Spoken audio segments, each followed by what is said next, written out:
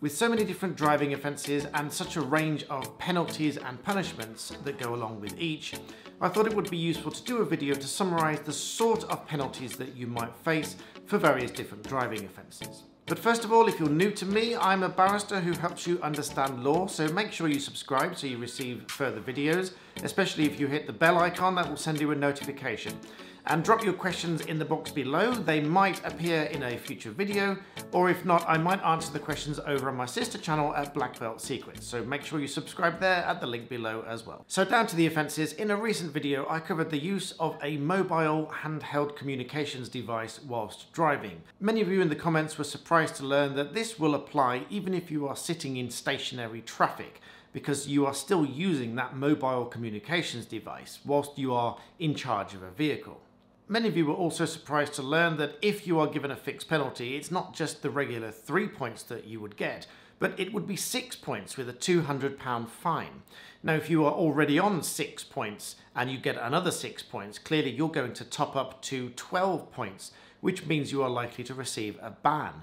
If the case goes to court, then the court will consider a ban at that point, and you could receive a fine of up to £1,000, or 2.5 if you're driving a lorry or a bus. Another important point to note is that if you've only just acquired your driving licence within the previous 2 years, then your licence is going to be revoked if your case goes to court. One of the most well-known offences is obviously speeding, but many people don't realise the full extent of the punishment you can receive if you are caught speeding. An initial punishment, of course, would be 3 penalty points and a £100 fixed penalty fine, or you may be offered a speed awareness course instead. If the case goes to court, however, because your speed was even more excessive, then you could receive up to a £1,000 fine and the court will consider banning you. Many people also wrongly believe that there is a legal tolerance built into legislation, but this is not true. This is often referred to as the 10% plus 2 rule. There is no 10% plus 2 built into legislation. Instead, it is merely guidance by which the police may exercise discretion.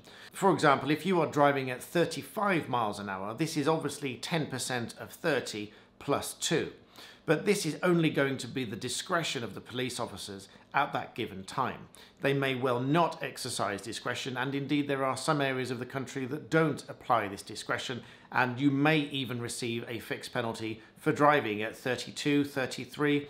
Essentially anything over the set speed limit is going to be considered speeding. I have another video linked in the description where I talk about this in a little bit more detail about what tolerances are in general guidance around the country. Now we come on to careless driving, which is something that a lot of people don't realise that they might fall into with the odd bad habit here and there, will amount to careless driving. Careless driving, otherwise known as driving without due care and attention, is where the driving standard falls below what would be expected of a careful and competent driver. I'm sure most drivers at some point or another have experienced many of the following. Sometimes you might get a car really close up behind you, essentially trying to push you to go faster, particularly if you're in the outside lane. This is called tailgating, and this can amount to careless driving, particularly if you are on the motorway and driving at high speeds. Alternatively, if the driver gets frustrated with you and then undertakes you on the left-hand side of you, this is undertaking, and this can also amount to careless driving. Even if you are eating, drinking, potentially smoking or vaping, I've covered this in another video as well, all of these things can amount to careless driving depending on the particular circumstances of the case. For example, comparing two scenarios against each other, if you are sitting in stationary traffic and you take a quick sip of a drink, this is much less likely to be considered careless driving than if you are doing the same thing whilst driving on the motorway at high speeds. And many people wrongly believe that you have to cause an accident or somebody has to be injured or there has to be some kind of collision for you to be charged with careless driving. But this is simply not true. If a police car were to pass you and see that you are eating or drinking whilst you are driving, they may well pull you over and charge you with careless driving. Now again, if the police think what you were doing was relatively minor, you may just receive the 3 points on your licence and a £100 fine. However, taking a more extreme scenario, such as eating and drinking on the motorway, for example, you could receive up to 9 penalty points on your licence, a £5,000 fine, and the court will consider banning you if this case goes to court, which it's much more likely to do if it's a more serious scenario. And as an additional warning for careless driving, there is also an offence known as death by careless driving. Many of you will be familiar with death by dangerous driving, but I'll come on to that in a moment. If you were to cause death by careless driving, you could receive an unlimited fine, a driving ban of course, and up to 5 years imprisonment. So now we move on to dangerous driving, which is the more serious, of course, version of careless driving.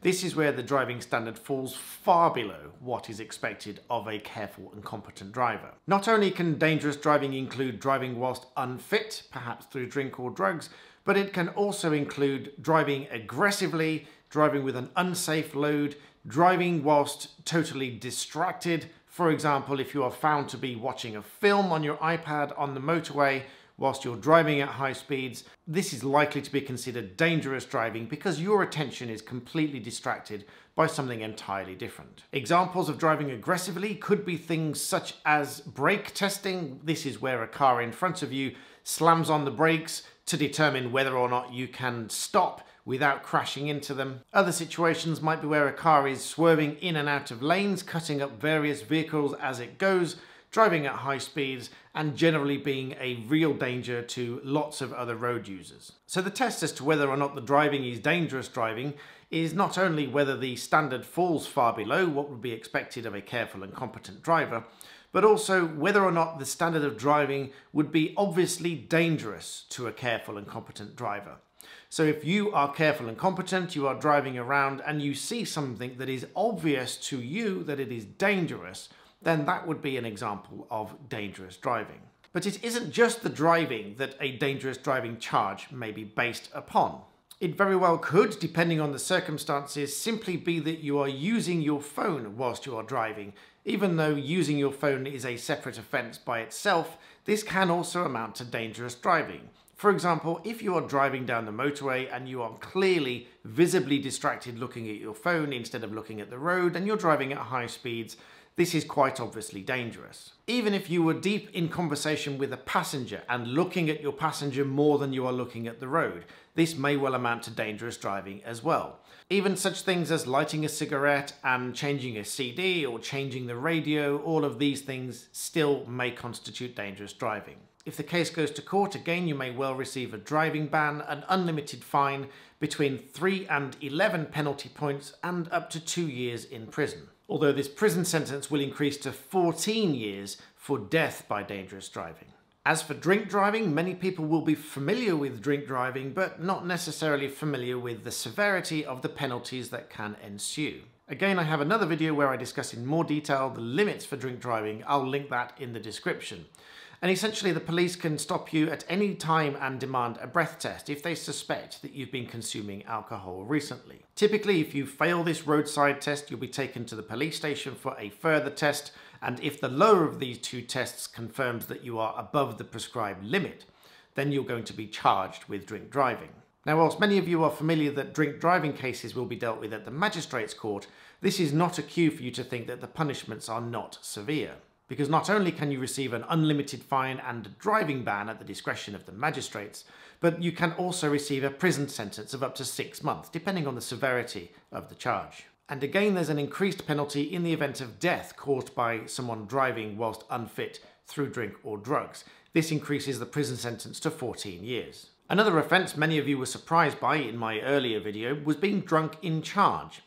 To be drunk in charge, you don't necessarily have to be in the vehicle, let alone driving it. You could simply have the keys in your pocket and you could be over the prescribed limit in the pub where your car is outside. If you are found in this situation and there is a real prospect that you are going to drive the car whilst over the prescribed limit, then you may well be charged with the offence of being drunk in charge of that vehicle. Again, many of you are surprised by the severity of the punishments that are available, which is up to £2,500 fine, a driving ban, and up to 3 months in prison, depending on the severity of the offence once again.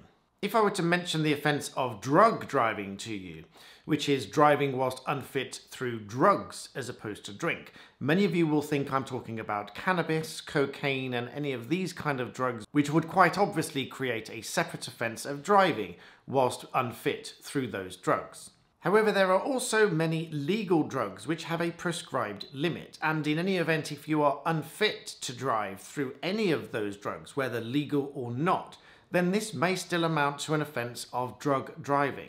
Such legal drugs, whether over-the-counter or prescribed, might include many painkillers, antipsychotics, muscle relaxants. I will put a link to the list of these drugs in the description below so you can check those out for yourself. Because if you are found to be over these prescribed limits, then you are risking being charged with drug driving, even if you don't feel that it has affected your driving in any way. If you are over these limits, you are at risk of this offence. Drug driving, as you might well imagine, is considered to be a relatively serious offence, with a minimum of a 1-year ban, an unlimited fine, and up to 6 months in prison. Not to mention that you will have a criminal record afterwards, and your driving licence will show that you've been convicted of drug driving, and it will remain on your licence for 11 years. Clearly, this is going to affect your driving insurance and all sorts of other ramifications. This will have even wider effects. For example, if you are required to drive for your employer, or you're planning on travelling to the United States, because you are likely to be denied a visa if you have a drug driving on your record. So all in all, many of these offences carry much more significant penalties than a lot of people realise. So I thought this video would be useful just to raise the awareness of how serious these offences are, not just because they are dangerous both to the driver, passengers and other road users, but they can also have a very detrimental effect on the rest of your life, because lots of these carry a criminal record and they will impact on every aspect of your life. So I hope this video has been useful to you, and remember, stay humble and subscribe.